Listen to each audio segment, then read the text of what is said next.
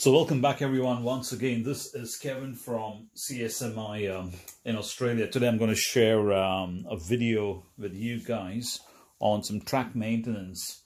And I'm jumping the gun here because I was supposed to do part 3 explaining the controls on the radio, but I've just gone one step ahead because I've used the excavator to dig, had an oil leak, and hence I got to take the tracks off. And that's what I'm going to share, how to take the tracks off on this machine or any other excavator. The principle is pretty much the same. This is going to make your life easy if you do it this way.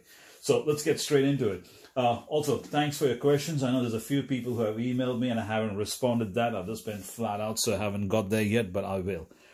Okay, so this machine, the EX9700, based on a Liba 970, is what we have up here. And I pulled the tracks off. I'll show you the tracks. These are the tracks, pretty good quality. They've got circlips on the inside, as you can see up there. They retain it pretty well. The tracks are cast, quite well built, and I did get mud into it, and I just didn't want the mud inside the tracks, and hence I've taken the complete track off. Now, how did I do it? So, firstly, if you're working on any excavator dozer, the best thing you can do is chalk it up like this, because once it's floating up in the air, you can just spin it around. You've got free track movement, you're not fighting the machine, and it's because it's up, you can have a look at the undercarriage and everything a lot more easier. I'm just using an old motorcycle battery that I had. I was almost going to throw it out, but it's come pretty handy, gives me the right height, and I've chalked it up. So that's what I've got underneath to pack it up. How did I get the tracks off? So quite simple. Firstly, let me get the camera close so you guys can see what I'm trying to show you. Now, up here you can see there's a plate on this one, and there's a plate I've taken it off now. Now, there are 4 bolts on this plate. Once you take it out, you can see there's a hole up here.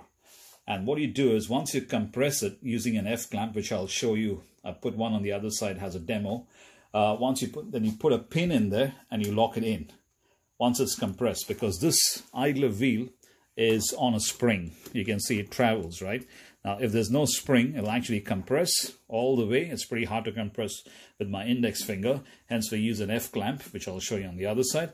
And then once it compresses, you put a pin and then you release the F-clamp, and this thing will stay retracted. Now, once it stays retracted, the first side you want to take out is the idler side, because it's got no teeth. However, if the idler side is too tight and it doesn't come off, because it's freewheeling, you can go on the other side where you got the sprocket and the drive. Right? You can go on the sprocket and the drive side. So, quite simple. First, put the F-clamp, compress it, put the pin in, it stays in place. Take your F-clamp out, because this will be retracted, it'll be under tension, and then you take the track off. Now, be careful. Make sure you got it locked properly, otherwise it's going to spring like a bullet, okay? And where it gets locked, this is where it gets locked. So, this is the pin up here. It'll actually go into the slot. Let me bring it closer. If you can see, it actually gets locked inside that particular slot and then stays pulled back completely. So, that's the way you actually get the track off. I'll reverse this machine around so you can see what I mean. Just bear with me, guys. I'm just going to spin the machine around.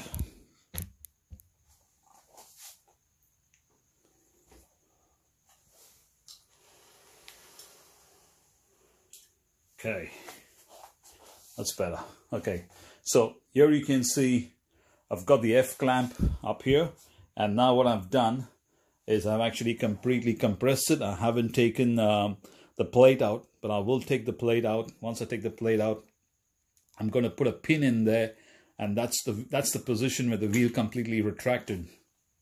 Once the wheel is retracted, I'll then take the F-clamp out, and then I can take the track out. So because the wheel's going to stay in that position because of the pin keeping it in that particular position and not letting the wheel release out.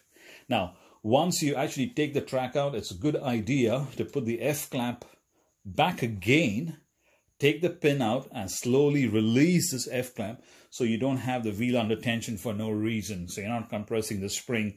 You can do what you want, and then you can remount it once you get once you get ready to put everything back together.